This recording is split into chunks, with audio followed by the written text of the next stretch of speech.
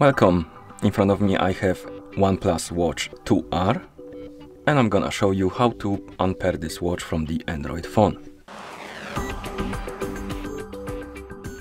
First thing we need to do is to open the OHealth application on the phone that is paired with our watch. So let's tap on the icon right here to open the app. Once you open the application, you should see the health page. Now tap on devices, and on this page you should see your watch right here at the top. Now scroll down through this page, find the option called More and tap on it. And here at the bottom of this page you will see the option called Unpair. Select it, tap on Unpair. The watch will disappear from the device page. We can close the app. We can also check the Bluetooth settings on our phone just in case, and see if the watch is right here on the list of paired devices.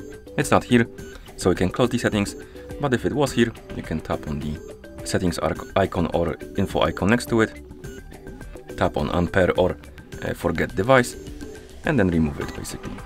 And that's how you unpair this watch from the Android phone. Thank you for watching. If you found this video helpful, please consider subscribing to our channel and leaving the like on the video.